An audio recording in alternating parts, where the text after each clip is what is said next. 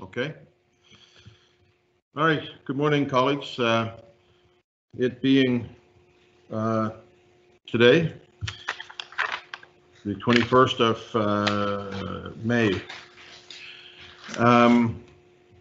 Welcome, everybody. Nice to see everybody looking so bright and sharp. We're here for a couple of hours this morning again to continue the budget, which has been going pretty much according to schedule. Today, we're going to be looking at capital. So before I go to make sure all of our councillors are here, I want to acknowledge one thing that Councillor Hensby brought to my attention last night, which is that 40 years ago yesterday, Terry Fox was in Halifax on his Marathon of Hope. I'm sure that even Lindell will have heard about Terry Fox before his time as it was. But on that day, May the 20th, 1980, he met with the mayor of Halifax and the mayor of Dartmouth. I assume that would be Danny Brownlow in Dartmouth and Ron Wallace, I'm guessing, in Halifax. So Councillor Hensby and I had a brief chat last night. Terry Fox was a hero to me. He really was. He was my vote on the greatest Canadian, maybe because he was my generation. But, you know, I think what that young man did still provides inspiration to me to this day, the great courage that he had and everything else. And I think it's worth acknowledging 40 years ago. It's hard to believe, David, that it was 40 years ago. Terry Fox was here. And of course, he died, finished his run in, I think, was it June or July? He got up to close to Thunder Bay. Anyway, to me, it was a big deal. And I think it's worth acknowledging that he was here, meeting with the mayors of Halifax and Dartmouth. And that was before the run really took on as much momentum as it later did. Anyway, it was a big deal. I remember hearing on the radio that he was in town on CFDR, working at Maplehurst Properties for the Zatzman family. Okay. St. Mary's, and my dad told me about seeing him go by the house on number 7 Highway through Westfall, and yeah, it was a remarkable man. Too bad he couldn't live on to be even a greater Canadian than he is already, a hero, but I think he would have been a great general governor for all of us. Yeah. Terry Fox, one of the greats. In Halifax and Dartmouth 40 years ago yesterday. Okay, guys, Councillor Stretch, are you with us this morning? Yes, Your Worship, I'm here and happy to see all your bright, smiling faces again today. Councillor Hensby, I see you. Present accounted for. Councillor Carson, are you with us this morning? Yes, Mr. Mayor, I'm here, and I'm surprised you didn't suggest that I possibly wasn't here for Terry Fox either, but much like Lindell, us young fellas don't know too much about that. Thank you. I assumed that you were retired at that time, paying full attention. Councillor Nicol?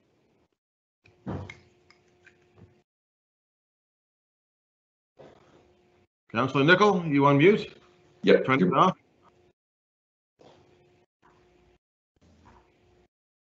She's got the "it won't come off mute" frustrated look. We see you.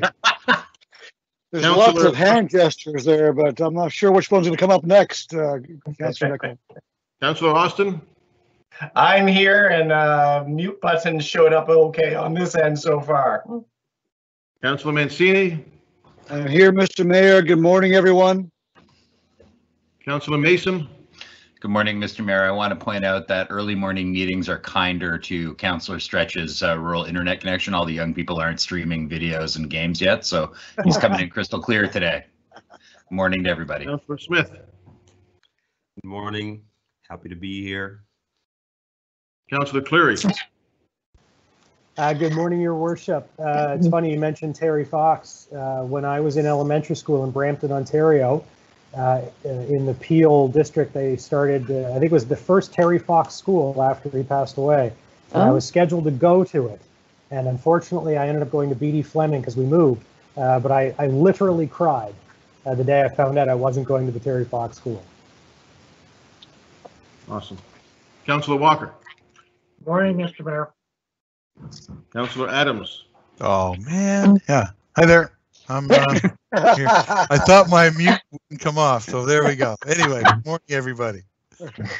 Be very careful what you say if you think your mute is off. Very careful, young man.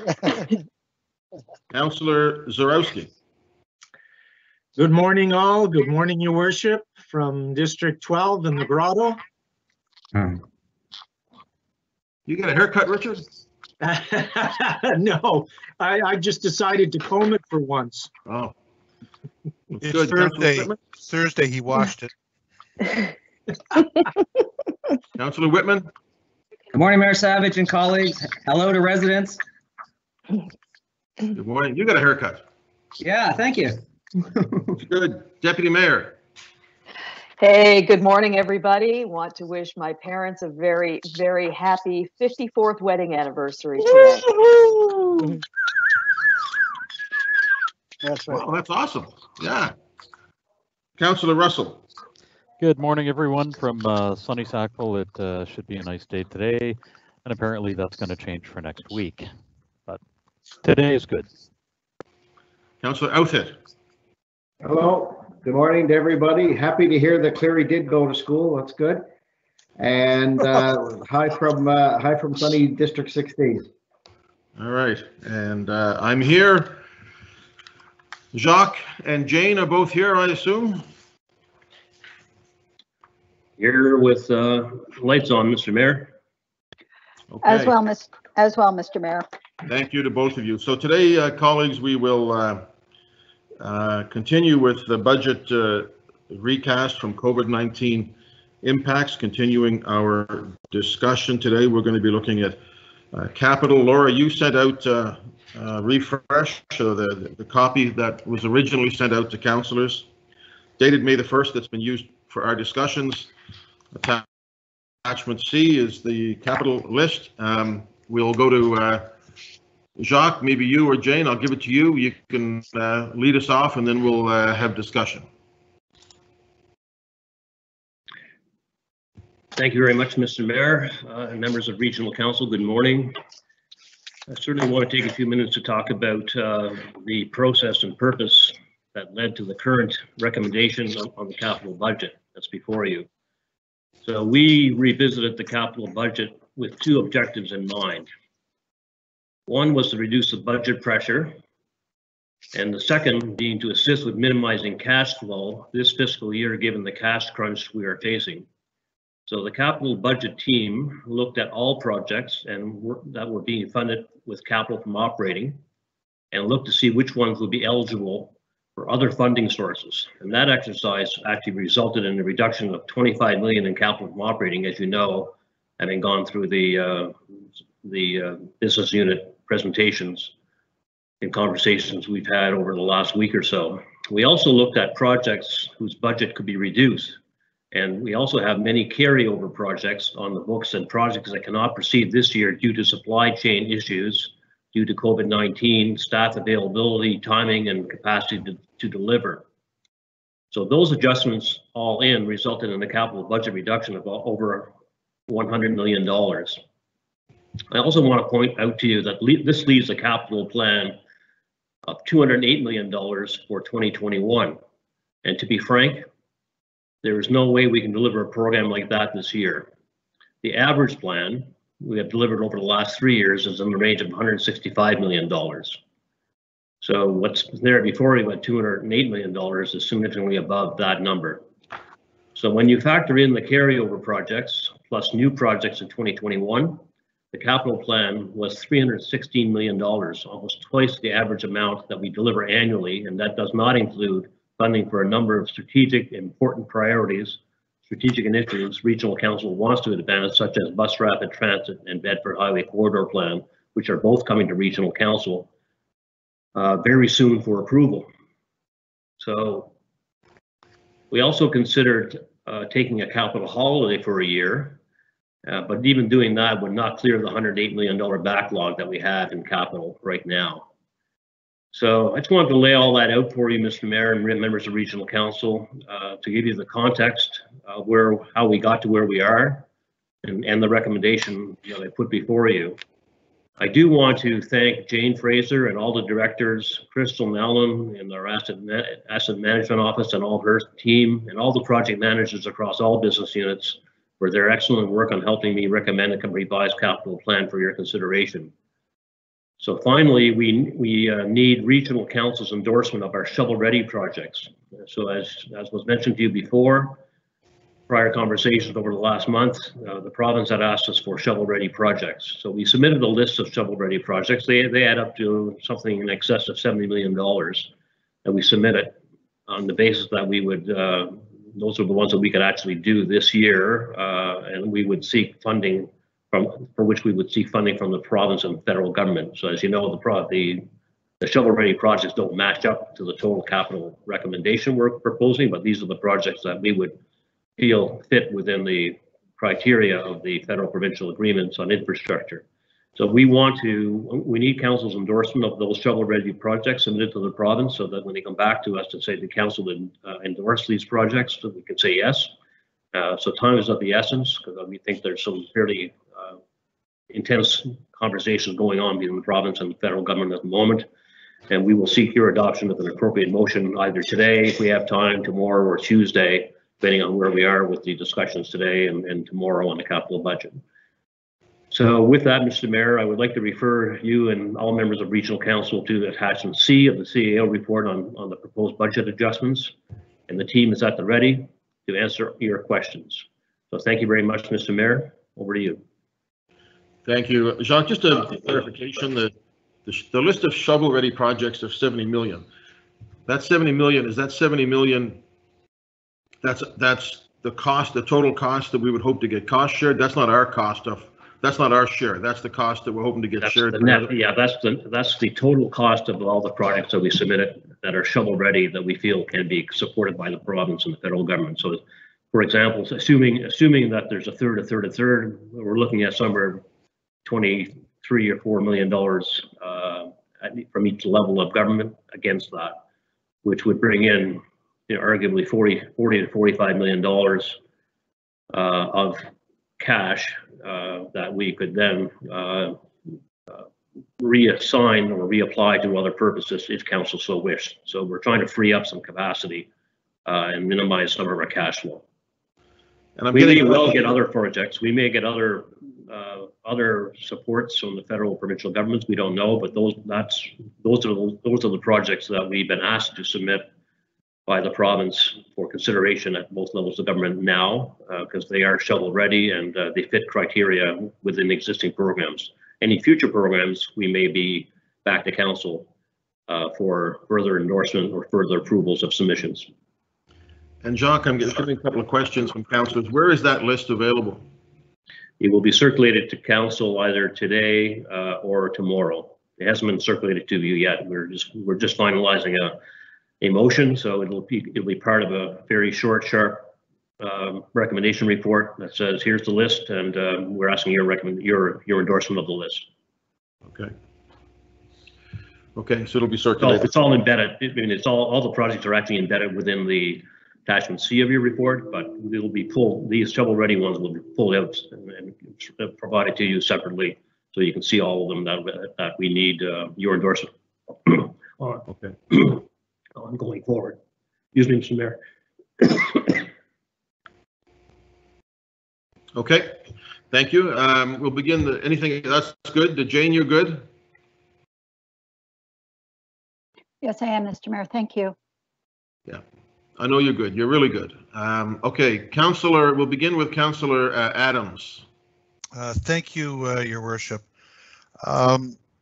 And as yesterday we had touched on the two issues around fire, and I put that in my note that I'd like to speak regarding fire with regard to Station 50, 56, 60, 11, the Eastern Shore of the Sheet Harbor area, and also the honorarium for firefighters, which is in the ballpark of $1.7 to $1.8 million. And I just have a question with regard to in attachment C, project number CB000052, which is Fire Station 2, University Avenue recap. From the outset, I want to make it perfectly clear that this is not, and my questions aren't looking to compromise one community to bolster another or pit community against community. That's not my intent, and I want to make that perfectly clear. However, I do have a question for the chief with regard to this funding. How much has been used? What is the condition of the building right now as we speak? And I know capital to operating is not something over which accountants are thrilled about, but I'm not thrilled about the COVID as well. And I think we have to do some things that may or may not be generally accepted, but still perfectly legal. So just a question to the chief, what's the status of the project? Is there any monies that might become available that or could be deferred for a year out, but still maintain the safety and integrity of that station? Thank you for the question, Councillor. Through the chair to answer your question. So Station 2 is actually a long-standing recap project that we've been working on for some time. The good news is the significant amount of work to the exterior of the building, which would include the roof that had some leaks and some exterior cladding, is done, as well as some emergency exit staircases and some significant renovations inside. For the most part, the bulk of that work is done. This bit that remains in the capital budget was to finish the repairs entirely, and that's mostly renovations to the second floor. I believe there's still $1.7 million in the capital projects account to finish that work. I believe there's probably about 100 or so thousand of that spoken for. But one of the things that we had heard from our association, our union, was that their members, each one of the officers, 4 platoons stationed there, had actually said they'd be willing to continue to live in that kind of renovation state for another year or two if we push that project out and continue to work in that space as we have for a long period of time. So I hope that answers your questions. Jerry could probably give the finite details of where we are actually with that $100,000 or $150,000. But certainly our perspective is, if that was a decision supported by Jacques and the CFO and council, that that work could be pushed out a year or two. It's already been going on for many years. Okay, thank you for that, Chief. So the station right now, as it sits, is safe and it's functional. The firefighters there are comfortable with pushing it out a bit, which is good news. I'm just going to revert back to Councillor Mason's motion, which was all encompassing and would allow many different ways to reach the goals that we were looking to achieve, and that being personnel, and it also called upon not only reserves but other sources. If we're able to do this, and I think a motion of council would be the thing, but that can come back, this would not dip into our reserves. This would use existing monies, again, capital to operating, but the reserves could be used for something else or maybe even kept in reserve. So thank you for your answers. I'm very comfortable. I would hope that other members of council are comfortable as well, that the station is fine the way it is and can go out maybe a year or so when things get, I won't say better, but a little less worse. Thank you. Okay, thank you. Councillor Austin.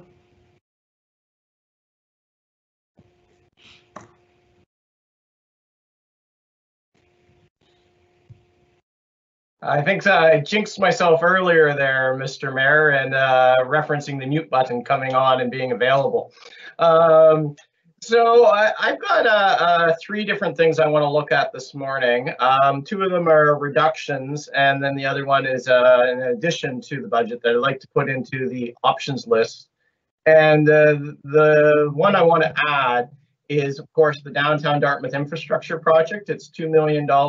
We had the discussion previously when we were looking at the budget options list about adding this in, and thank you, college, you supported it at that time, and then it's been cut again in the recast budget.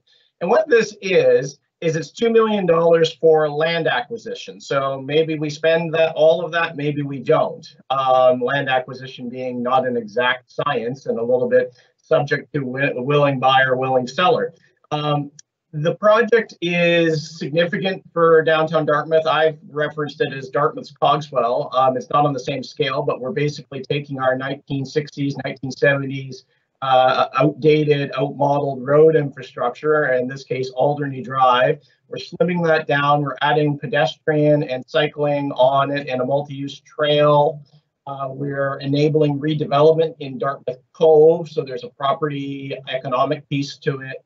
And of course, we're creating new public spaces in the Sawmill River and public park space, which, judging from phase one, has been quite a hit in downtown Dartmouth. And, it is just the land acquisition, but the thing about land acquisition is it never seems important until suddenly you're trying to do your project, and guess what? You can't, which is basically where we are with Cogswell right now. It's deferred, but the reason we really can't do it is because we don't have the land. And so if we don't prioritize buying the property in downtown Dartmouth, we will not be shovel ready potentially when we need to. And there's a couple implications from that. The main one being Halifax Water is they're still on track with their capital plan to do the daylighting, and they need us to buy the land and build our portion, the Dundas Street Bridge, to enable theirs, because otherwise we have no way to reroute traffic during construction. And the piece that is particularly time sensitive on the acquisition side, on the Dundas Street, the extension of Dundas to the new bridge, is I have a private developer in Dartmouth Cove that wants to build 2 towers. This is derelict industrial land that serves no real value to us as it is now. And he wants to build 2 residential towers on his property. He's been working on this since, I believe it was 2012, it might have been 2014, and it's been hurry up and wait forever from HRM because of all the complexity around getting our planning in order and also figuring out how to do the redevelopment in Dartmouth Cove in terms of the infrastructure. And we've actually zoned a chunk of his property as transportation reserve. So it's not expropriated, but we've literally zoned a chunk of his land as this is going to be a road and he can't use it. And he's got nothing for that yet. And so it doesn't make any sense to me to hold off on actually completing what we've said we're going to do, that we're going to buy this chunk of property, because we're at that point. We're ready to go, and there's significant risk in not. And really, we're not going to spend $2 million and continue to say hold up and wait on adding $65 million worth of assessment into downtown Dartmouth. That's from the developer's pro forma, what they're estimating his project is worth when it's built, $65 million. And so to say hurry up and wait on this, it's penny wise, pound foolish. So I would ask that we add this to the budget for this year so that we can carry on with the land acquisition and hopefully be in a position to actually cost share this with the other levels of government. Because if we're not ready to go, well, then there's no cost sharing to happen. So Councillor Austin, that's the downtown Dartmouth infrastructure renewal. It's about 40% down the page on page 3. Yes. 190003, correct? Yes. And you're proposing that we put that back on the be considered for the list. So are we just keeping a parking lot list, Jane? Yes, Mr. Mayor, that's what we'll be doing. Okay. I'll second that for Councillor Austin. Councillor Cleary here. So is there discussion on that? I'm familiar with the project, and I do think that the developer in question has been looking at this for many, many years and has really been waiting for the city on a lot of those cases, Sam, Councillor Austin, and it's a large amount of money that's contingent on that. So from my point of view, I get that. It's a lot of money, but it probably needs to be spent. Any other discussion on that? A quick question from Tim, Mike. I'm just wondering if Jacques, or Jane could indicate if that's something that could be on the list that's going to be coming forward today or tomorrow on, so is the 2 million our cost, or is there a chance of getting some partners on that 2 million if it's a shovel-ready project? That's a good question. Jacques or Jane, any thoughts on that? Yeah, I'll try to answer it. I don't believe it's a shovel-ready project. It's not something that will proceed this year, as far as I know. As far as the actual work, as Councillor Austin has said, it's about acquisition of land, and the project will unfold over the coming year or years. So it's probably not something that we'll put in the shovel-ready list. Could possibly be a project, depending on the actual work that needs to be done. We'd have to take a look at it, see whether it fit any criteria of any programs in the future. But we'll certainly take a look at that and come back to council with advice if it does fit any programs. Thank you. Thank you. Councillor Russell on the motion.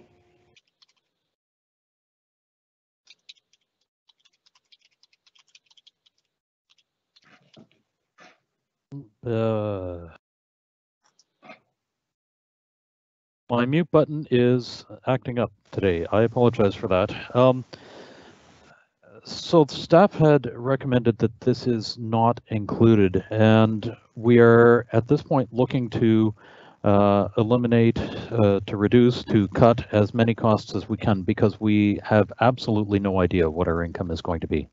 And all indications are that it is going to be nowhere near what we had in the past. And so I'm simply looking to see if we can get some background from staff on why this project was included in the list of reductions. Is it simply going to be deferred, or is it going to be cut? I would expect that it's going to be deferred, but I would like to hear staff's justification on why this is included in the list.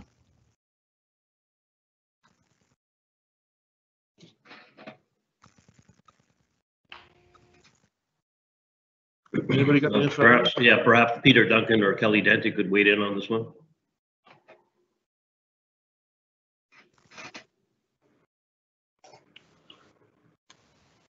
Kelly, if you'd like me to speak. Yeah, Kelly. Okay. I think Councillor Austin did a good job of describing it. It's simply a case of, again, looking to find money to move out. It is land acquisition. Certainly we could, if we had the money available, we could do the land acquisition now. But again, it wasn't considered essential. We were still gathering some bits and pieces together. So it was simply a project that was a little bit premature, understanding that I think Halifax Water was looking for funding from IPIC to do their work as well, and we weren't quite sure of the status of that. So this one looked like we could have bought some time by moving it out a little bit. Peter can potentially provide a little bit more detail if that's helpful to the conversation. Yes, thank you. Peter, are you there? Yes, Mr. Mayor. Peter Duncan, Manager of Infrastructure Planning, through you, Mr. Mayor. No, that's about all the detail that I was going to provide. Maybe just to restate that the $2 million that was in the budget, or that was proposed to be in the budget for 2020, was for purchasing land, so that we could move towards making this a shovel-ready project. Okay, thank you very much. I am not going to be able to support this project, and the reason for that is because of the criteria that I had listed at the beginning, where all of the decisions that I'll be making look at health and safety, food security, and shelter first, and then look at the economics of it. And from what I'm seeing, the economics of this do not cause, even though there is a shelter component to it, it does not fit that immediacy of requiring the funding at this time, and so I'm not going to be able to support this project, but thank you. Thank you. Just looking at the list, Councillor Mason on this. Yes, Mr. Mayor. Thank you, Mr. Mayor. I am going to support the motion, and the reason why is not simply the heartfelt pleas of my fellow downtown councillor from across the harbor, but it's because the property owner that Councillor Austin described, first met with me to talk about the potential of building these properties and started showing very well advanced drawings for the Dartmouth Cove proposal 6 years ago, 7 years ago, and the main holdup on this is us. It's Halifax Water, and the right of way. It's building the access to Dartmouth Cove. It's relaying the street grid, which is part of the Dartmouth Cove redevelopment. It's the fact that the proposed ground floor would be 2 meters higher than the existing roadbed. So you've got to try and figure out a way that these new folks are going to be building that property like that, and then it drops back down to the current level when you get to the curling club, just inland of it. So to me, yeah, it may not be shovel ready immediately, but what we have is a good faith purchase by a developer who's been told any day now we're going to get to this, and I would hate to see this further delayed. I think it's something we need to expedite and get going. I don't think it's fair to keep that sitting there.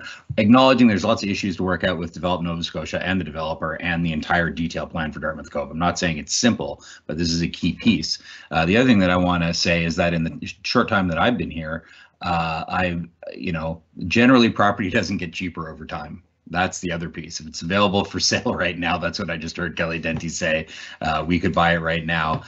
My experience has been that we have been penny wise and pound foolish at other times where we have delayed a purchase, and then when we've gone back to finally act on it, we've had to pay for it. So I will support the motion. I think it's the right thing to do to move that plan forward. Thank you, Mr. Mayor.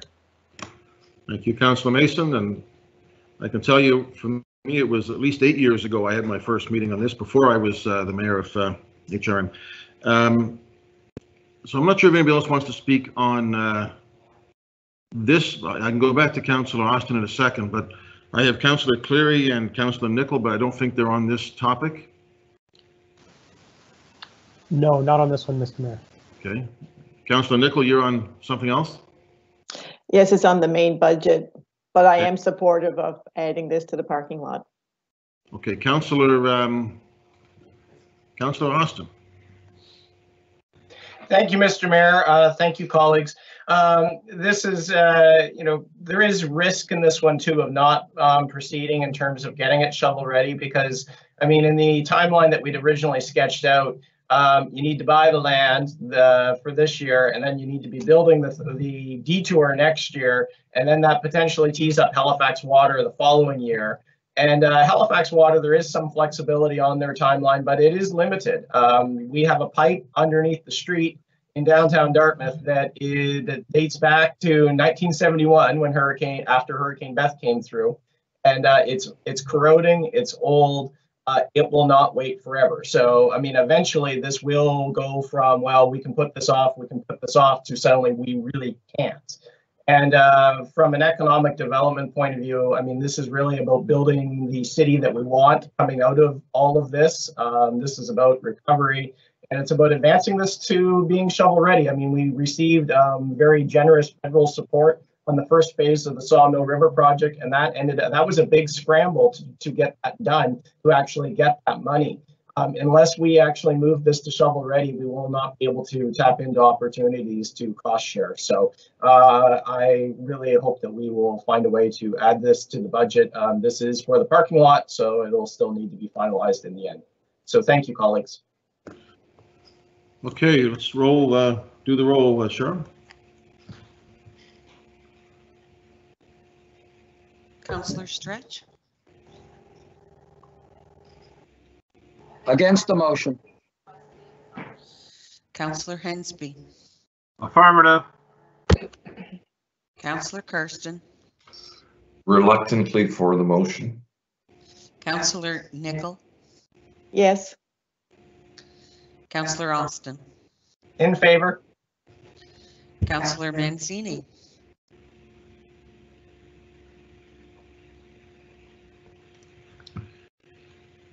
Councillor Mancini?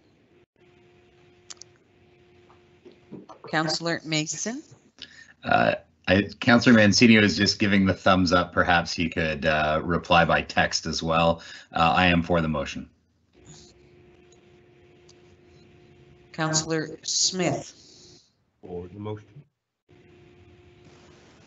Councillor Cleary? Yes.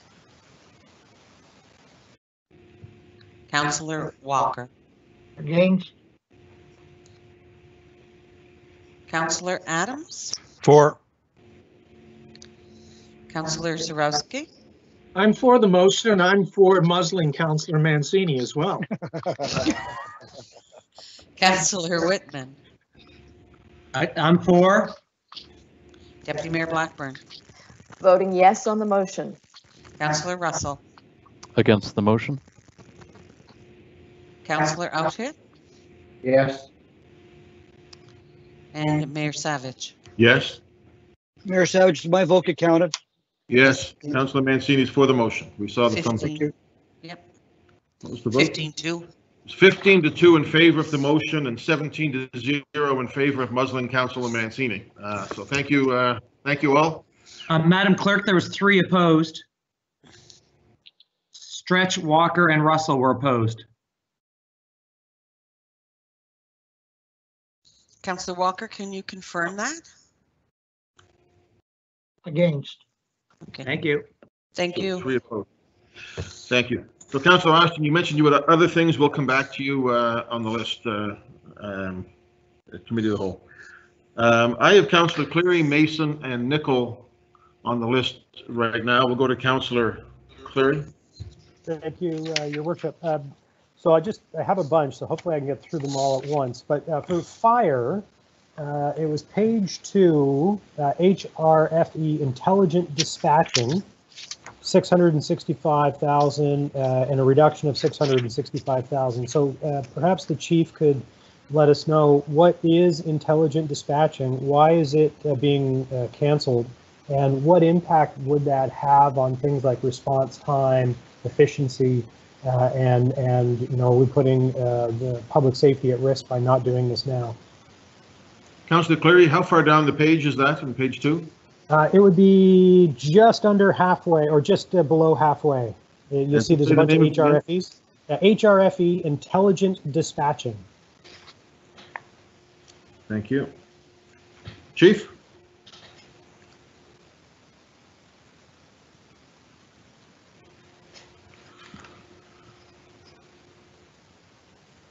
Chief Stubing, are you with us?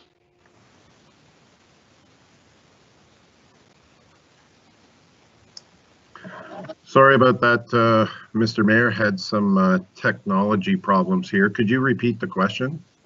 Sure. It's the HRFE Intelligent Dispatching, 665,000. It's being reduced by the same amount this year. So what is that? What impact will that have on your operations, especially around dispatch, call times, efficiency? So through you, Mr. Mayor, to the councillor, thank you for the question. Good question. Certainly, we've been trying to provide better data and using technology to better ascertain where our units are, not only for reporting after the fact, but for decision making upfront. This is a complicated project which requires AVL technology, automatic vehicle locator technology in all of our trucks, as well as an interface between the CAD and those trucks, and training the dispatch staff to be able to do work differently and work coordinated between our unit, ICT, police, and IES. I would really love this project to go ahead. The chances of it getting done this year are probably not as good as I would have liked originally, because we're involved in updating our AVL technology corporately. So we still certainly have a desire to move forward on this, and we'll continue to work on some of the components, but just not the last major change to the CAD, because there's a lot of things with a lot of parties that need to be part of that solution. So at this point, Chief, would it be fair to say you're not doing this right now because it's not the money, but just that logistically you're not ready to start doing it? I think that's a pretty fair assumption. Certainly there's a desire to get there, but I just don't think it's reasonable to be able to get there based on all the hurdles we need to get over. Okay, well, thank you for that. I hope to see this in the budget for next year, because I think this kind of data collection and information assistance will be extremely important in your decision making, and then reporting that then obviously back to council. So thank you for that. The second one I have, Mr. Mayor, is the Scotiabank Center. So this is also second page, about 1, 2, 3, 4, 5, 6, 7 down from the top. And it is 908,000 carryover and $1 million new this year for 1.9 million. Can someone explain what that is? I did see some material on the roof of the Scotiabank Center when I was walking my dog around Citadel Hill the other day. So I'm not sure if this is something that's already in flight, if this is absolutely necessary repairs, or if it's something that we could put off, given that Scotiabank Center is not probably going to be used for at least a number of months, if not the next year or more. Is this a potential savings? I see Mr. McPherson on my screen here now. Maybe John can give me an answer. Sure. John McPherson, Manager of Corporate Facility Design and Construction. Mr. Mayor, through you to the councillor, that project account is comprised of state of good repair projects and health and safety improvements. So repairs to the exterior, improvements to the ammonia refrigerant plant for health and safety. And as well, we have some obligations for under our contract with 1800 Argyle to maintain common shared systems. Okay, I appreciate that, John. And if I have time, Your Worship, I guess one thing I'd like to bring to folks' attention, it's the district capital, again, page 2, almost down at the bottom, 1, 2, 3, 4, 5, 6 up from the bottom. And it's a $750,000 deferral, a cash flow deferral. And I think I know what that means. It's we're keeping the money in the budget. We're just not going to spend it this year. We'll bring it to next year. But my conversations and my experience so far with working with nonprofit groups in the area is this is going to be a bit of a lost year for many of them. So I'm wondering, does it not make sense to not defer it, but just to reduce it for this year? So reduce the district capital funds by $750,000. So if maybe Jane could, or someone could answer that question about deferral versus reduction. Am I correct in my assumption? And if so, I would like to put a motion on the floor to reduce that rather than defer it. Thank you, Mr. Mayor, through you to the councillor. So the district capital funds, there was some carryover in there, so that was the reason why it was being looked at to be deferred. Certainly we could reduce the budget if that was the will of council, which essentially then would take the money out and it would be gone as opposed to a deferral. Okay, thank you. So my assumption was correct. So then I am going to put on the floor a motion to not defer, but reduce capital district funding by 750. So that would be half of what we would normally have in any given year. Seconded, Whitman. Okay. All right. So the motion is not to defer the district capital, but to reduce it by $750,000 for this year. Correct, Councillor Clary? That is correct. And I think, again, it's one of those things that just shows good cash management on our side, recognizing, the reality out there that many of the groups that we would normally give this money to are kind of on hiatus at the moment. They can't really get together and do the things they would normally do. And also to, as Councillor Russell keeps mentioning, this is our opportunity to look at where we can save some money. As you pointed out, Mr. Mayor, it is a rainy day. So any funds that we could push over to other things where they're absolutely required is essential right now. Okay. Councillor Walker, that's, I'm not sure if that's you, but it's, I think, 6 up from the bottom of page 2. Is there discussion on that motion of Councillor Clary? Ready for the question? I'd like to chime in. Okay, just a sec now. So on the motion, Councillor Austin. Thank you, Mr. Mayor, and thank you, Councillor Clary. I had circled this on my list too as one that I think is worthwhile us taking a little reduction in for this year when we're cutting all sorts of our more formal programs, community grants and such, and our various granting programs, and our capital budget is under pressure. And a lot of nonprofits. I mean, this is not going to be a big year for doing capital projects. I think it only makes sense for us to take a reduction in this budget for this year. So I'm supportive of Councillor Cleary's motion, although although it probably means no participatory budgeting in District 5 this coming year. But it's not like we can gather a crowd anyway. Thank you. Councillor Adams on the motion. Thank you, Your Worship. And I didn't catch everything. I did catch the $750,000 reduction. Given that it's an election year, I can assure everybody I'm not going to use any of that to, curry favor to buy votes.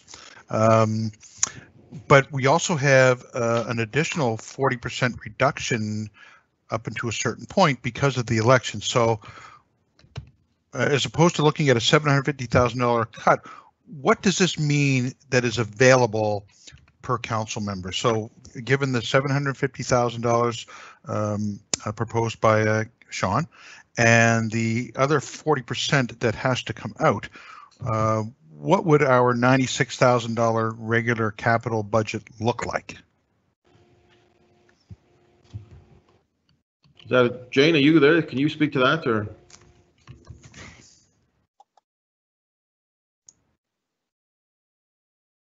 Yeah, yes, Mr. Mayor. So the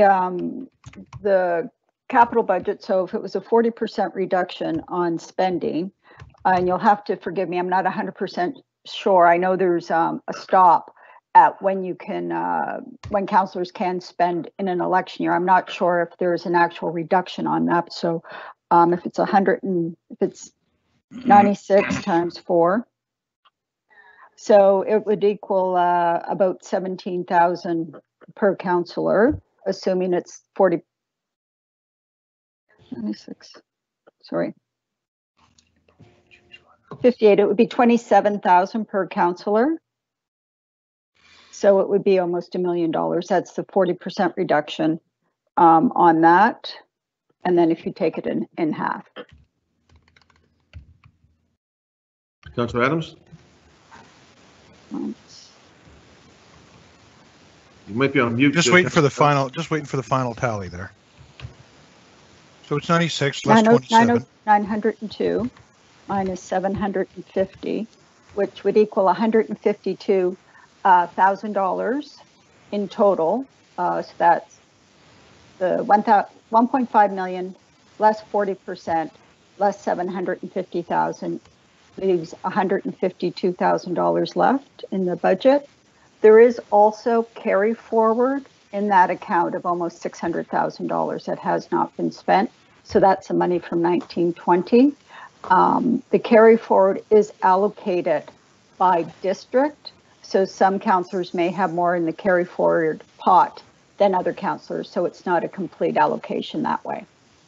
So what would be the balance per council member for this upcoming budget year available to spend? Mr. Mayor, it's Councillor Clear. I think maybe with the supplementary report, because this is going into the parking lot, we might get more detailed information coming back to us when this all comes back. Okay, rather than put Jane on the spot like that. Thank you. And I can include the carryover amount by district in that supplementary report for you as well, councillors. Yeah. I'll do some gazintas too. Thank you. Thank you. Councillor Hensby. I'll tell you what, Mr. Mayor, I cannot support this motion because right now we got community groups out there waiting to see what our grant application programs are going to be from the general community grants program. We don't know if that's going to be cut back or whatever. We're waiting to see what those results are. I got community groups now that can't even do any fundraising right now, so they're more dependent upon any capital assistance right now than ever before. And I'm not blessed to have any surplus accounts anyway. I drain out my account year after year after year because the demand I have in my particular district.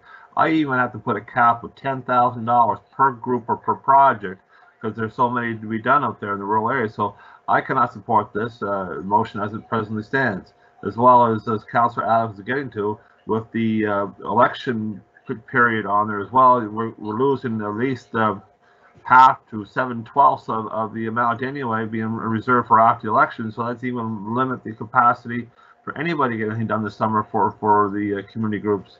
I just cannot support this at the present time. So I'll be voting no. Thank you, Councillor Russell.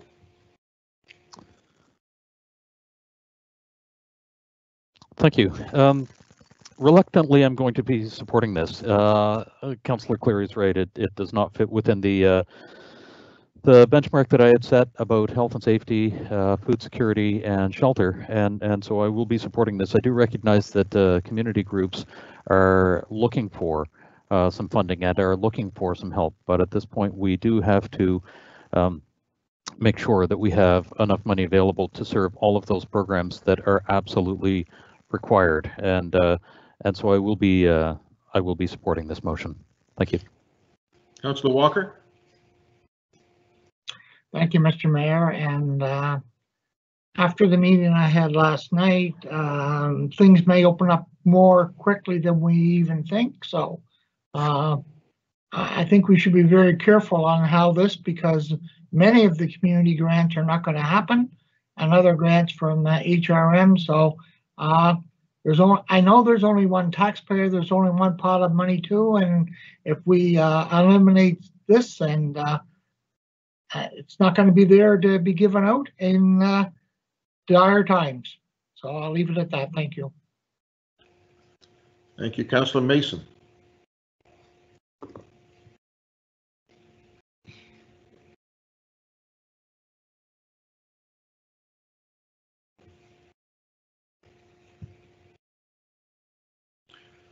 Having trouble with the mute, I think, there. There you go. Almost. One sec. I can see it at least. There. Did it work? Can you hear me now? We're good. Yep. Yeah. So it's for the IT guys. You know, I'm now nervously checking to make sure that the bar comes up and that I can mouse over the mute in between sessions. But as soon as it goes live and comes to you, it freezes up. So I don't know what's going on there. It's too bad Zoom is insecure, because that actually works. Anyway, thank you very much, Mr. Mayor, for that. I do support the motion. I feel, you know, obviously there are going to be projects and groups that I'm going to want to fund, and we'll still have half our funding, and I believe that they can make do with that. I think the core community grant funding, which is coming back in the report, is more critical to really having a hard look at that and understanding what the impacts are of withdrawing that kind of annual operational funding, respecting that those groups aren't going to be able to deliver normal services and programs. They're still going to have insurance and rent and you know, in some cases staff that need to be paid during the interim, and a lot of them are being creative and looking at doing other things. So I think that if I had a choice, if it was one or the other, yeah, I will support the staff report on this, to cut this, to hopefully contribute to better adequately funding those other programs. Thank you, Mr. Mayor. Thank you, Councillor Nicol. Thank you, Mr. Mayor. And I know that Councillor Austin knows what I brought this up as a means of trying to sort of figure out where we could find some money. Like if we, you know, it's not at the beginning of our term, so, you know, having had a vision to support a lot of the projects going forward, but I touched upon yesterday, and I want to repeat, you know, when we had the whole discussion about participatory budgeting, we saw a trend going, and it was sort of like we looked, and I realized that operationally, because of the former cities, a lot of things were taken care of. The former county, not so much, and that's where a lot of district capital went. So I can understand why some councillors would be sort of adverse to this at this time. That being said, many of the projects I supported were municipal projects that needed sort of an enhancement, whether it would be a playground, whether it would be an active transportation project, i.e. bridges and things like that. So it's nice of us to sort of, you know, to say we want to give back 750,000, but when the supplementary report comes back, I would like to see and have council's decision to say where that is going, that it just doesn't go into something that you kind of decide where it needs to be, because I think in looking at the active transportation budget and how it's reduced, I would like to see it sort of be allocated to something like that as opposed to just sort of into general revenue. I think that would have to be a motion of council at the time to direct it. Otherwise, it would just go back, I assume, Jane? Yes, it would, Mr. Mayor. Thank you. So we can decide that at the time when the supplementary report comes back. Thank you. Right. Thank you. Councillor Mancini?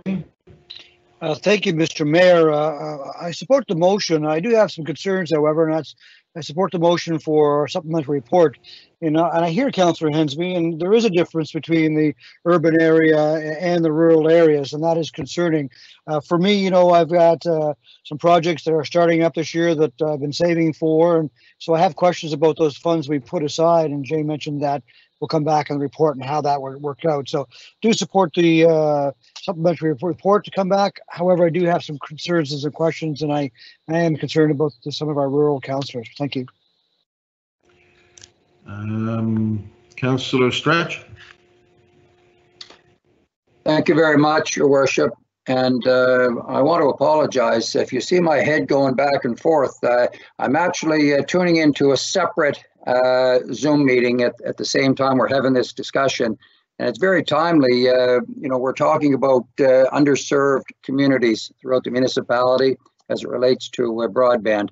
And if I understand this motion correctly, and I appreciate, we're in a tough spot here and we're making some tough decisions, but this will, in a great way, create hardships for a lot of people in some of our smaller rural and underserved communities. You're going through this list of capital projects that we may want to do. We may want to have millions of dollars here and there.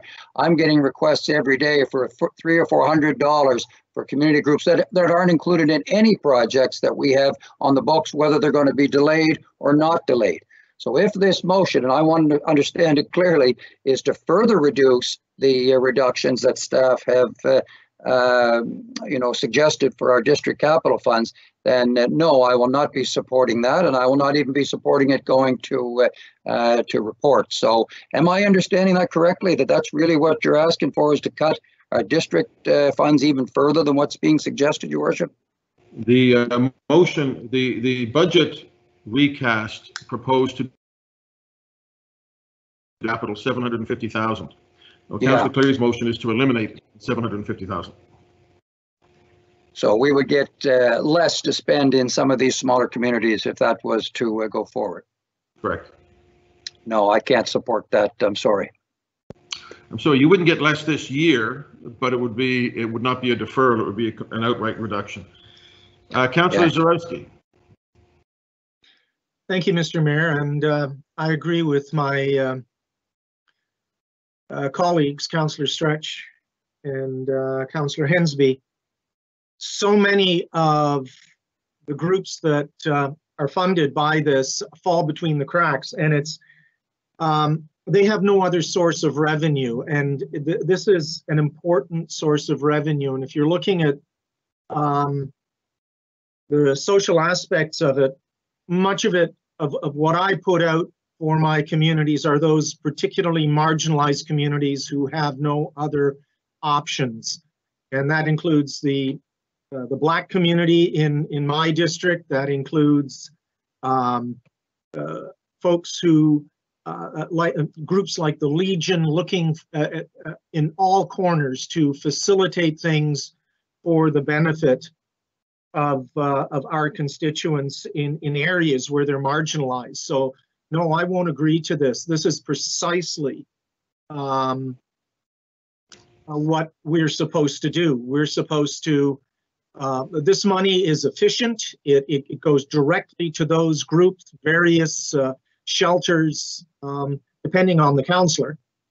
But no, I can't support this. I don't even want to study on it. We need the money. I need the money in order to keep those groups going and supported, and I won't support this. Thank you. Okay, Councillor Cleary, did you want to close on this, or? Nope, all good, Mr. Mayor. Okay. Did I miss anybody? Yes, I'd like to speak, Mr. Mayor. Bill? Councillor Carson, I see your name there. Go ahead. Yeah, sorry. I was looking for the chat room and couldn't find it.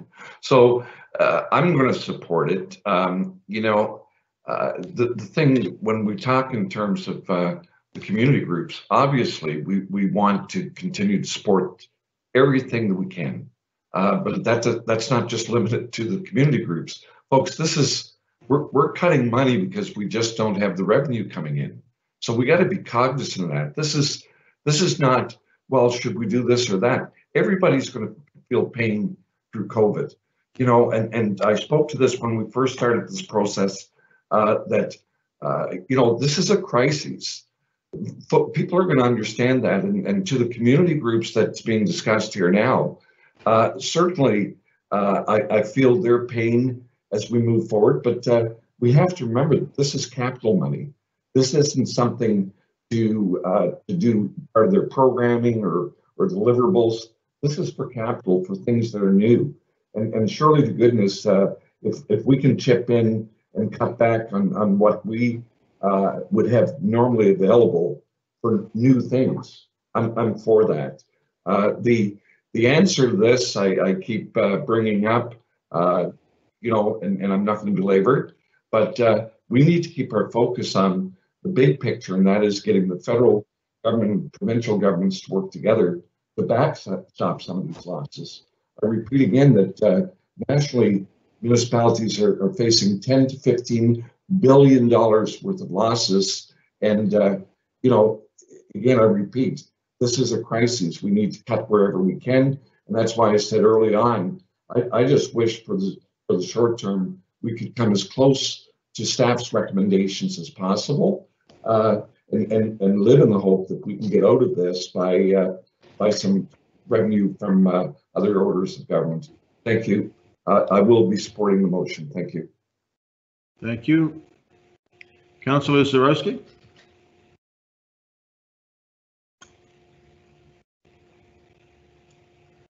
Thank you, and thank you for the debate, colleagues, on this. I just wanted to point out quickly, the reason that I am not supporting this is that the groups that are financed through my capital expenditures are those who are already feeling more pain than any other groups. And I'll give you an example. We have some serious issues regarding certain trailer parks, and these are folks at the very bottom of the social list, and we have to go to legal aid. And so some of my money goes into legal aid to support the computers and the various infrastructure that they need to provide the services for those who are feeling pain on every level, way above all the other areas. And I want to be careful to differentiate that. And I say it with all respect. I understand that we have to cut things, but the money that I use for capital projects are to those who have nothing else and have given till they bleed and have no other resources. And that's why I'm not supporting it. And I appreciate what Councillor Carson has to say, and I appreciate the opposite side of the fence, but that I just wanted to use that example to explain, and I hope we can get support. Thank you. Okay. You ready for the question, colleagues? Cheryl? Councillor Stretch. Against the motion. Councillor Hensby. Negatory. Councillor Karsten. For the motion. Councillor Nichol. Painfully, yes. Councillor Austin. In favor. Councillor Mancini. For the motion. Councillor Mason.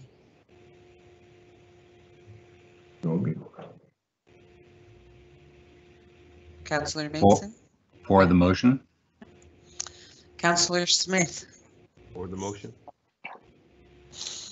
Councillor Clary. Yes. Councillor Walker. Against. Councillor Adams. Against. Councillor Zarowski. Against the motion. Councillor Whitman, Against the motion. Deputy Mayor Blackburn, Voting no on the motion? Councillor Russell, For the motion? Councillor Oudit, Voting yes. and Mayor Savage. Yes.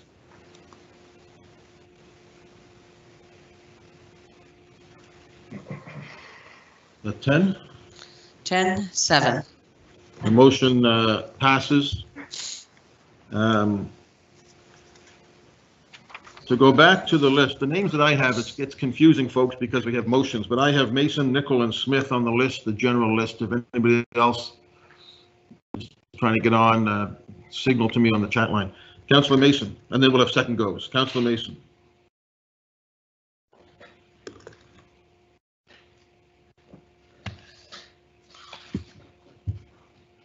One second. There, is that?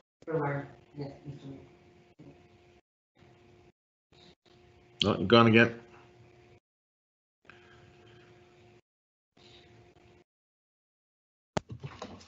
There, is that working now? It is now.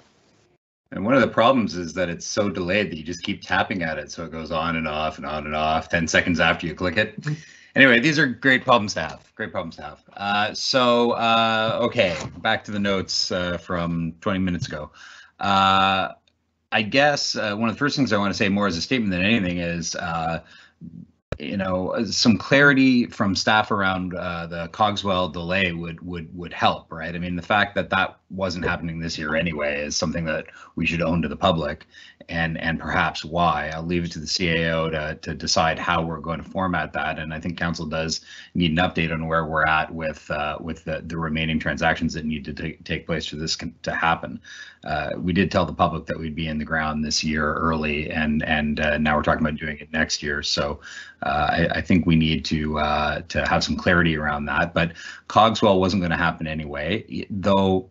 Having that as a cash flow, I know we had kind of thought maybe we could include that in, just run that out of reserves and pay for it out of cash flow. But the original plan going back to the acoustics presentation was always that would be out of debt.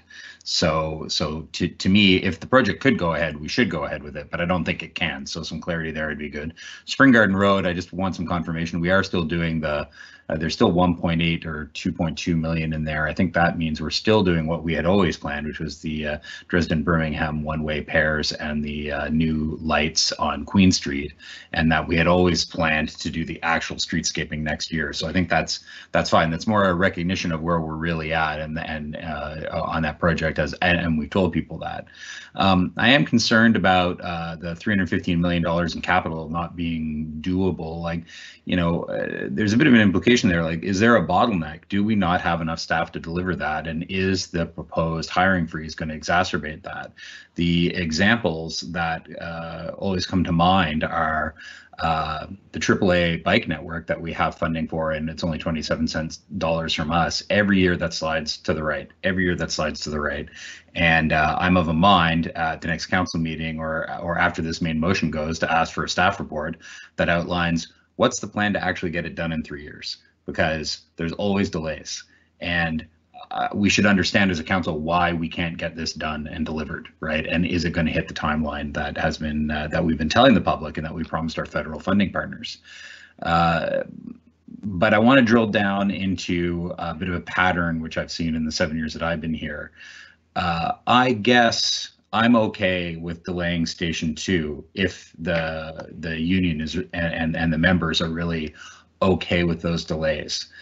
The reason, I had a tour of Station 2. I'm going to say this goes out to Councillor Adams. I had a tour of Station 2 about 6 months ago, 9 months ago now, and it's closest I've ever been to literally losing my mind on this job was when I saw that the ceiling in the second floor ready room for the firefighters was still leaking 4 years after the first time I toured the facility, 5 years after.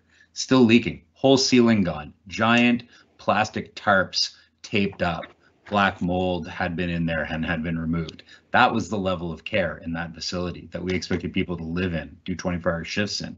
So you know, I would like to say I could posture and say I pushed hard to get the renovations done, but the fact is when I talked to John McPherson, they were already all in flight and they'd finally gotten it together to do it. But I want to know that that facility is livable, because the conditions that it was in, to me, it was unacceptable. And you know, to go beyond that, when I look at that list, I know Ragged Lake's being pushed out. And that's for good reasons, but that means Burnside, which we've identified for the entire time I've been here, needs to be replaced, is being pushed out farther, and Mac Depot is now on the deferred list. And what I'm seeing, what I'm worried about, is that the back rooms, where the blue collar working support folks work, are not a priority. They keep sliding farther and farther out. You know, like, I don't want to see us, you know, I want to see all of our staff working in nice offices. Alderney needs to be renovated. We own that building, and it's a shame what has happened to it. And I, you know, I support all of the things we talked about with corporate accommodation, but I have a deep concern that the less visible stuff, you know, the Mac Depot is something that it's an embarrassment. I had a tour, some of the councils heard me say this before, I had a tour of Montreal, Saint Laurent. Mayor gave me a tour of their facility that was only 10 years old. It's like a different planet. When you go into a brand new purpose-built facility designed to maintain the kind of equipment and deliver the kind of services we do now, it's a different world. And you can't even imagine how much better that would be for morale and for productivity for our staff. So, you know, I'm flagging that as a concern, that these are important investments that we've been delaying making for a decade or more, that I don't want to see them keep sliding off the list. I would like to see them given due concern. So, Station 2, Ragged Lake, what are the impacts on Burnside? Station 2 are they really, like, I don't want to get emails from the union saying anything different about Station 2, and what's our plan for Mac Depot? Those are kind of my final questions. Thank you, Mr. Mayor. Okay, let's start with Cogswell. That was the first thing you raised. Jacques, update on Cogswell? Yeah, Mr. Mayor, I will ask Brad Anguage to weigh in on that one, on Cogswell. Okay. It's work for Jane, probably. Good morning, Mr. Mayor and Council. In terms of Cogswell, Councillor Mason had it pretty much on the money. I became involved as executive leader of the project a couple months back, did a full risk analysis. There are several risks that were there at the time. The land risks at this point are considered, or I would suggest you were over the hump. In terms of design, there is one major lingering concern around the design in terms of exceptions from standards. We're working through that actively with the team. In terms of district energy, you probably got the news, as well as everybody else. Halifax Water has got the go-ahead to do what they need to do with district energy. That was a piece we needed to have ready for the project. And then we have the undergrounding with NSPI, and that piece I'm working through actively. So essentially what we're trying to do is get ready to get a report to council that literally will clear the way for council to give us the green light to proceed to construction. There will likely be a couple of risks at that point. I'll go through those with council at the time. But we are getting, I hate to keep saying it, we're getting incredibly close to being ready to go with a tender for construction. I can tell you the whole team is anxious to get on with this. I can also tell you the economic benefit of this job is steep. We're talking about 40 jobs created just in the planning and tendering phase alone, and with 300 jobs being created during the course of the project. So, of course, the project itself. So that's the Cogswell update. I don't know if you needed any more on that. Okay, thank you. Other questions that were in there? Spring Garden, Dresden Road, Birmingham, is that still happening this year? I can take that question if you'd like, Mr. Mayor. Peter Duncan.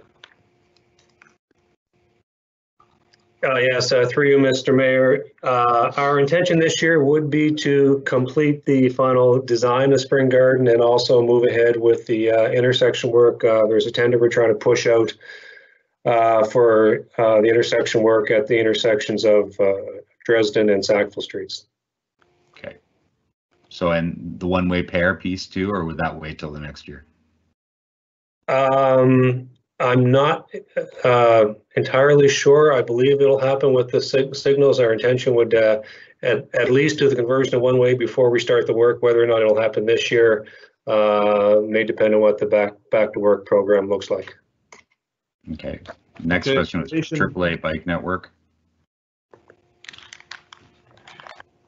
Yeah, the AAA Bike Network, as shown in the plan, it remains basically fully funded. The deferral is cash flow deferral is really representative of the fact that we intend to tender all the work by the end of the year, with construction happening the following year. In terms of resources, yes, we are concerned about having enough resources. The AT staff were impacted by the hiring freeze. However, we are working through that now to do an assessment of what the downstream concerns look like.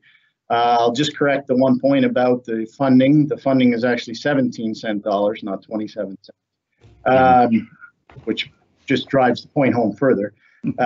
And in terms of, we're working very closely with the provincial and federal governments, who have shown no concern at this point over the time frame for our project. So we're keeping a close eye on it and keeping close contact with the other levels of government. We have no reason to believe whatsoever that our funding is at risk.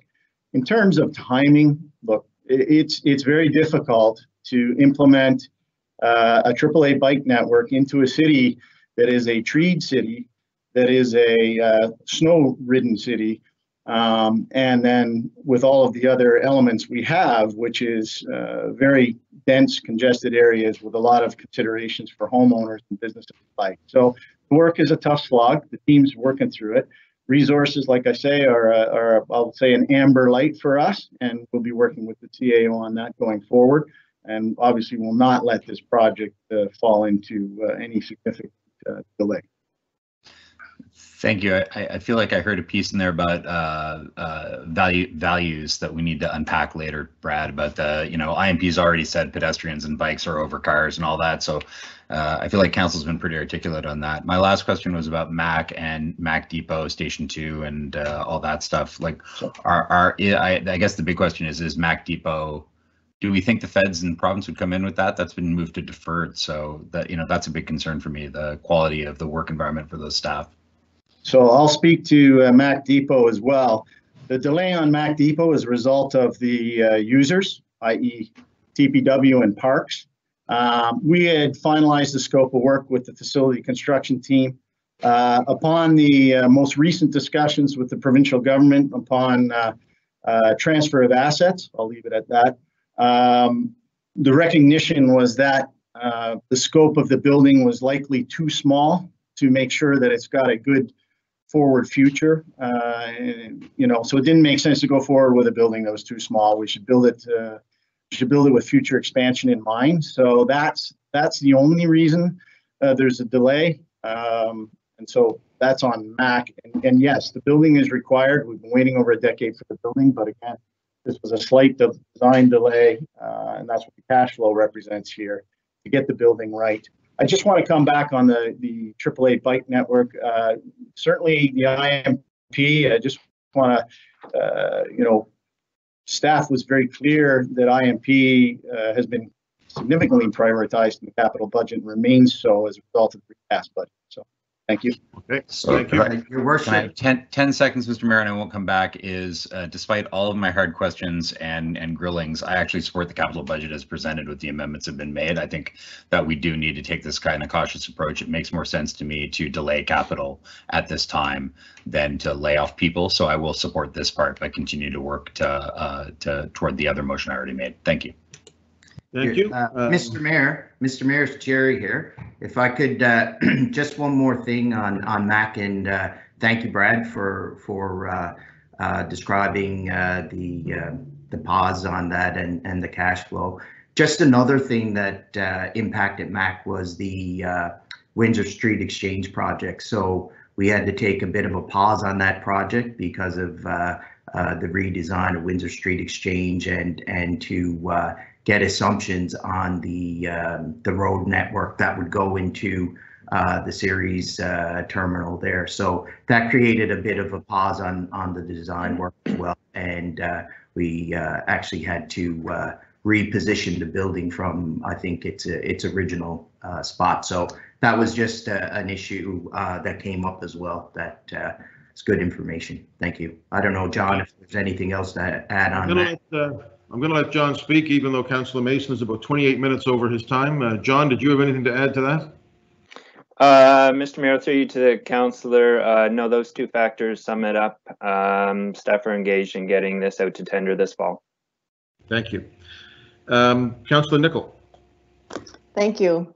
Hope 28 minutes for me as well. Thanks. Now, I just wanted to, and thank Jacques when we started, like to put it in context, because this is just for this year, but many have discussed and where my mind has been. And I want to ask Jane if it's possible when this comes back to council, if we can understand what is shovel ready this year. There's been now Cogswell, that has changed because in the roads and AT, in the 73.5 million that, and I'm pointing out Brad had the biggest reduction because of Cogswell at 26.2. Now that's going to come back into play given where we are and giving a much needed economic shot in the arm for the municipality. So, but there's still 36.9 of a reduction in roads and AT and bridges. And I just wondered, like in all the information I have before me, we're all trying to, without a presentation, determine, what is in that 36.9 left. And the reason I ask is, and I know Councillor Hensby would be very much wanting to know more information about Ross Road and that realignment. And I have a meeting actually later today with the property owners wanting to discuss that. So I think council's going to need to know, like, this is just for this year and, what we're looking at. But I think we need to still see a timeline as to what projects will be coming, down the pipe in 2 to 3 years. I know that Councillor Mason, mentioned that as to particularly 3 years. So I just wanted to ask Brad with regards to the $36.9 million reduction in his budget for roads and AT and bridges. And specifically under the road safety improvements, there's $870,000 in there. What is that particularly? Like, I'll put my transportation standing committee hat on for a minute because, a big concern of residents across the municipality is road safety. Not a day, we're in a pandemic, people are to stay home, but for some reason I get a dozen speeding complaints every day. And everybody's happy to see, traffic calming put in place and things like that. So I just wanted to know exactly what that was. Also realizing my earlier point that when it came to, the district capital being deferred, maybe that's an area where we could sort of allocate those funds because, keeping everyone safe is where I think the priority needs to be. And, and I noticed in the budget, that Brad has the largest loss or the largest reduction. Business systems, I think 36.6 for that reduction is mostly the SAP, which I can understand that can wait for those upgrades. Building facilities at 57.6 million, and the vehicles and vessels at 23 million. So those are the big items that are ticketed. But when you have these very fine print list of capital projects, it's kind of hard to align like exactly what it is that we're reducing. And I'm just mindful that at 73.5, Brad, your budget is what people see the most. Like if they don't see that work happening, that's what, and for the residents that contact me, they do want to see savings and they have their, some ideas and they've been sending that to me, which I appreciate. But again, it has to be a balance at the end of the day. You don't want to necessarily be investing a lot in things that people don't see as opposed to what people do see. So my question was basically what is in the 36.6 million that's left after Cogswell in your roads and AT? What exactly is that? Is it mostly bridges? And if Ross Road can still be you know, sort of, it's still there as a working project. And if the 870,000 for road safety is something that we could possibly put on the parking lot. Okay. Thanks very much, Councillor, for your question. I'll do my best to answer it. I think I'll just come at it from the top down because it's a broad subject. Essentially, everything that's direct delivered to a community for construction, road construction, has been held intact. We've cash flowed a certain amount, but that would be no different than any other year, roughly. Mm-hmm. You need a cross check. And as I said, we tender all year long. And so therefore, inevitably, there are jobs that get tendered that aren't constructed till the following spring. And that's the way our budget approvals work. There are also jobs that get tendered that are very large, like Forest Hills Parkway, that may not fully complete. And some of that work will complete next spring. So that inevitably happens. So as far as direct delivery to communities, we have not really touched anything in this budget. Okay. Where we've really taken the hit in these budgets is in, I'll call it overhead, terrible term, but we have lost a few staff positions through the reduction. The hiring freeze drove the reduction of the capital positions that we would typically hire under these accounts, and that's worth a significant amount in here. As I explained last week, there's $1 million cut from the state of good repair, and that affects a lot of the small jobs in the communities that we typically do every year, but that's $1 million of a $4 million account. In terms of the 870,000 that you're referencing in road safety, again, the same theme takes place. There's no direct cut. One of the advantages we had in that account was we've been managing the contingency very well. So we reduced our need for contingency spending altogether in that account. We did a lot of advanced purchasing. The team worked together last year to get a standing offer in place for our RFBs, rectangular rapid flashing beacons. Again, we were able to advance purchase that, so we were able to let some of that money go. And as I said, K and Young, there was an intersection upgrade scheduled there, but because of some conflicting timing with Halifax Water, we won't be able to move ahead with that. So bottom line is no direct delivery issues. The budgets stay basically intact. Obviously, with any year, as we go through the year and we understand better how the pace of everything is going, we will reach out to councillors and update them as to kind of how the progress of the project is going and whether we'll be able to, like I say, the game plan right now is to tender everything. But as inevitably as that changes, we'll be letting councillors know. So short answer is everything that I think a councillor would be mostly concerned about is in play. That does give me some comfort level, and I know because it's just for this 1 year. But again, it would be nice to sort of have an understanding when this comes back as to exactly what's still in play, because I think we're all sort of looking through that. I don't know if Peter Duncan can sort of say something about the Ross Road realignment, or Brad, if you want to. I think if you get a quick answer. Yep. Through you, Mr. Mayor, I don't have a lot to say about Ross Road other than I'm in the same meeting you are, Councillor Nicol. And we're actively trying to purchase land so we can build the road, but the money's not in the capital budget currently.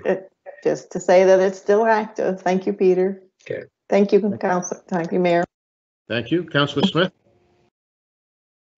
Thank you, Mayor. Everyone can hear me, I'm assuming. Good to go. Mm-hmm. Yeah. So most of my questions and concern have been addressed. So my first one was the district capital. So thank you, Councillor Cleary. And, I understand, I have a lot of community groups who benefit from that as well. And, for me, if whatever comes out of the staff report, being able to give them an answer, if we have less money than we had before, that means that you can still try to spread the money, but not as much as they usually get. So, I support it reluctantly, but understand that we need to make those cuts. So that's been addressed. The Cogswell, I was wondering on an update on that. So thank you, Councillor Mason, and also Windsor Exchange, which was brought up by Jerry. So the only question really that I have left now is just one directly relating to the district is Needham. There is a reduction in that, and would that be related to the bathrooms for Fort Needham, the master plan?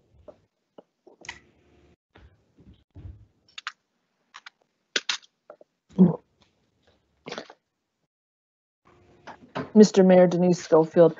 That's correct, Councillor. The project was tendered and the price came in higher than what was allocated. So rather than we would need additional funding. It is one of the projects that we would hope to be able to be considered on the shovel-ready list, but if not, it has been recommended to be reduced because of the cost. Okay. Yeah. Other than that, I'm good. Thank you. Thank you, Deputy Mayor. Thank you, Mr. Mayor. And I just wanted to quickly touch on one of the things that I think it was Brad said earlier, talking about supply issues. And I'm wondering, what are you hearing about supply issues, and how do you feel this is going to impact your ability to proceed with many of the capital projects that we are looking at this year? That's a great question, Councilor. Thank you. Other than supply being, we'll set aside personnel for a second. The largest issue we've had is aluminum coming out of Quebec in the form of light poles, and but we are working through that. There's typically a long lead times, almost 5 months, and we've had some problems with the supplier. However, we've also had some help with I'll just say a business advocate from Quebec who's also helping to expedite our orders. So at this point, again, we are not aware of a supply issue that would stop a project right now. As we become aware of that, we'll let you know. The only other issue would be force majeure if that was declared on a contract. Likewise, on our road contracts, we have not had that declared by any of our service providers, for which we're very grateful, and the tender prices remain very competitive. So in most respects, the road business is moving forward very well. Awesome. Thank you so much for that. Thank you. I think Councillor Austin, did you want to go again?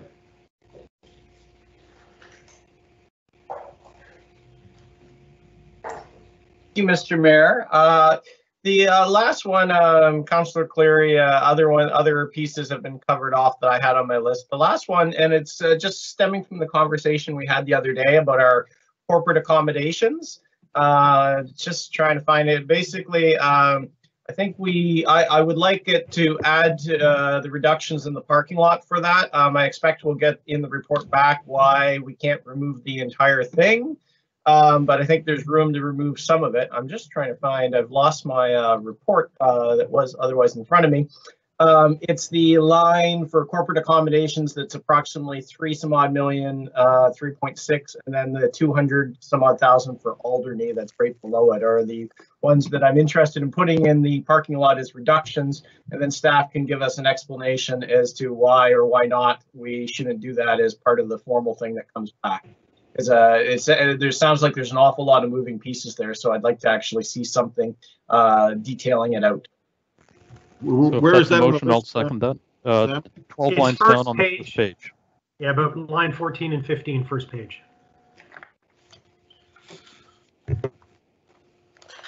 Okay. And from the sounds of what Jane said, the entire 3.6 million is not going to be something that we can actually come out, but I think it would be worthwhile to get a report back on it. So I'd like to put it on the parking lot, and then we can adjust as needed when the report comes back. So Councillor Austin is looking at the 3.627 million and the 266,000 under corporate accommodations.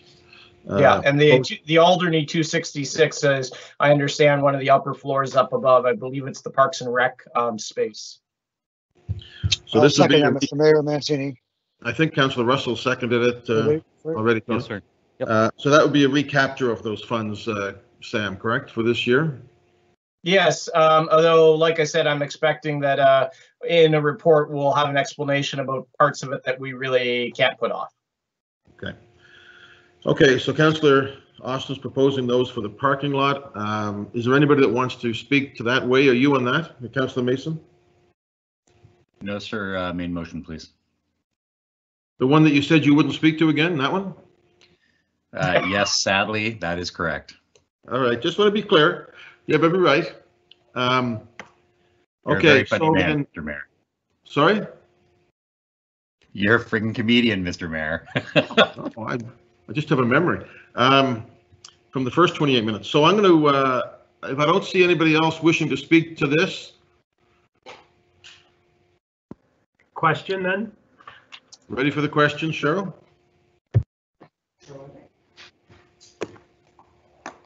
Councillor Stretch. For the motion. Councillor Hensley. Affirmative. Councillor Carson. Councillor Nichols. Can't hear Cheryl barely, but yes. Councillor Austin. In favor. Councillor Mancini. In favor. Councillor Mason. In favor. Councillor Smith. Yes. Councillor Cleary. Yes. Councillor Walker. For. Councillor Adams. For. Councillor Surowski. For the motion. Councillor Whitman. In favor. Deputy Mayor Blackburn. Voting yes on the motion? Councillor Russell. For the motion? Councillor Outen. Yes. And Mayor Savage. Affirmative. 16 in favor. Okay, that's carried. On the Councillor Austin, I think that's good for now. If you want to come back, you can. Councillor Mason, Councillor Mason. Thank you, Mr. Mayor. I was just in the middle of texting Councillor Adams. Did a motion actually come forward on Station 2? I don't think it did.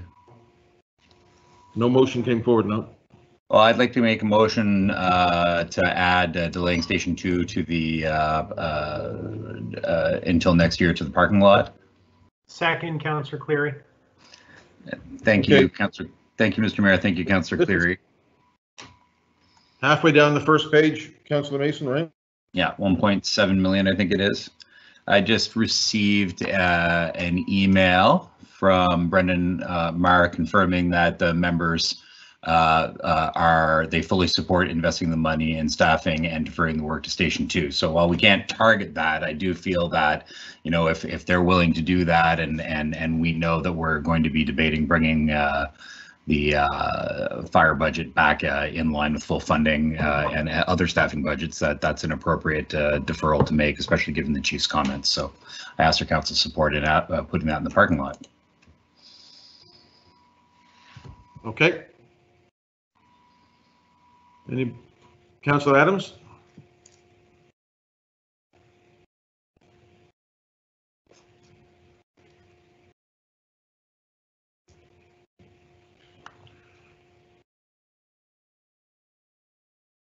You're on mute. Okay. Yeah. Would it be appropriate, or is it possible to use that funding to help out with Station 50, 56, 60, Station 11, and the Sheet Harbor, plus the volunteer honorarium as a good start? Because there may be another 100 or 200,000 necessary. But is it? Are we able to go from to take capital to operating? Jane?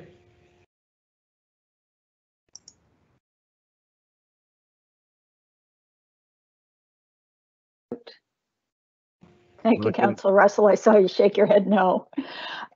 So what we will do, Councillor, is, you know, there's only one pot of money. So what we do is we look at all of the areas of funding. So if Station 2 is being funded from capital from operating, we'll look at that. We'll shift that over. So that's for this year. What you're going to see in the supplemental report that comes back on Councillor Mason's motion is what the 4-year impacts of all of these moves are. So in the short term, in the initial year, we can do that if that's the wish of council. But there are impacts, as there are to anything, and we'll detail that for you. I can't remember. I might have been Councillor Austin that said that it's not a good idea to move capital into operating because operating costs continue to go on, and that's just part of the analysis that we do. So we can look at the mix of funding that's there. Thank you. Thank you, Councillor Walker. Thank you, Mr. Mayor. And I guess my question is, how much is left in that account? It's not the whole thing, because we already heard earlier today, about 2 hours ago, that most of it is spent. So can we get the exact amount?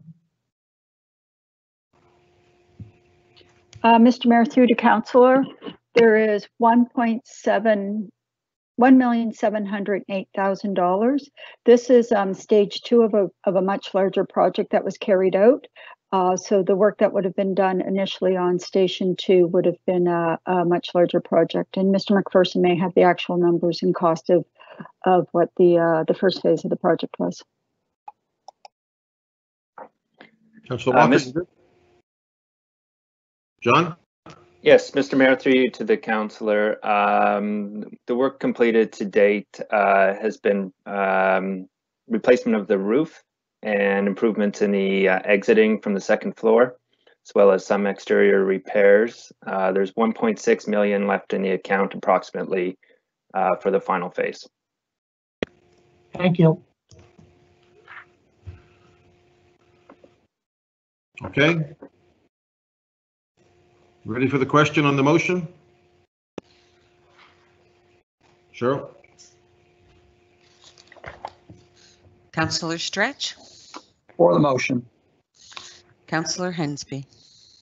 Okay. Councillor Karsten? Councillor Nickel? Yes, for the parking lot. Councillor Austin? In favor? Councillor Mancini?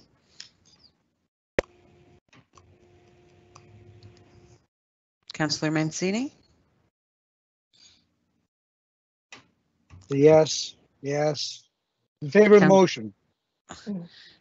Councillor Mason? For the motion. Councillor Smith? Yes. Councillor Cleary? Yes. Councillor Walker? For. Councillor Adams? For. Councillor Surowski? For the motion. Councillor Whitman? Yes. Deputy Mayor Blackburn? Voting yes on the motion? Councillor Russell? For the motion? Councillor Outhit? Yes. Mayor Savage? Yes. So that motion is carried. Thank you, Councillor Mason. I see no other names. Jacques, the shovel-ready list, will we be looking at that tomorrow?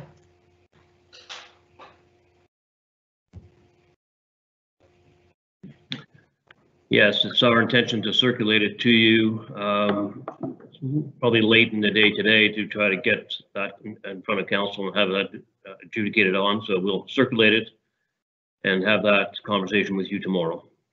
So we have a council meeting. We have committee of the whole scheduled tomorrow afternoon at 1 o'clock. Is it, Cheryl? 1 o'clock tomorrow afternoon? Yes.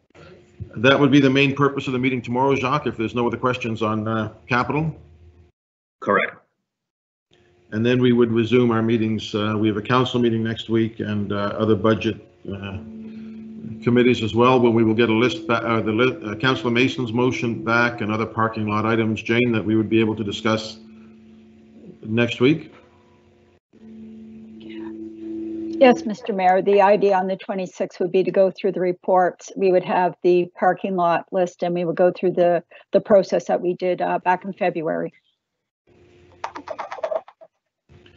Okay. So I think that's it for today, colleagues, unless somebody has a question. I was going to end the meeting the way I began on Terry Fox and let everybody know that commemorative sneakers, Adidas, have made those available to raise money entirely for the Terry Fox charities at $130. And I was going to suggest we all get them, but apparently they sold out in minutes, so they're all gone. Councillor Hensby, I do think they have some of those short shorts left that we used to wear back in the 1980s. I have a pair of those sneakers in Lake Echo on display when they sold them 20 years ago. Yeah. Anyway. I was going to mention that earlier, but I could see where it was going to go, so I kept quiet. Bring on the Adidas. Yeah, indeed. Terry Fox, keep them in your mind. If you need inspiration, you can do a lot worse than that. All right, colleagues, that's it for today. Thank you all. I want to thank Jane and Jacques again, and Peter Duncan and John McPherson and Bradley Anguish, anybody else who was Chief Stubing. Thank you all very much. Enjoy what looks to be a lovely day if you haven't got a full day of meetings like I do, and we'll talk to you tomorrow. Thank you. Thanks, staff. Thanks, colleagues.